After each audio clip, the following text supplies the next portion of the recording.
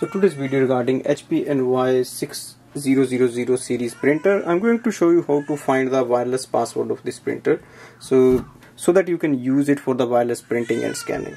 Now the first step is to switch on the printer and load the A4 size sheets at the bottom paper tray and open the paper output tray.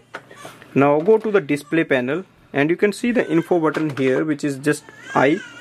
Just click it once and it will send a command for the printer to print the printer information page.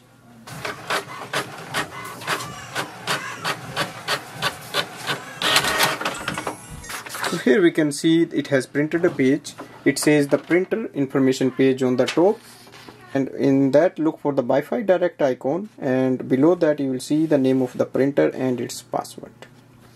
Thanks for watching.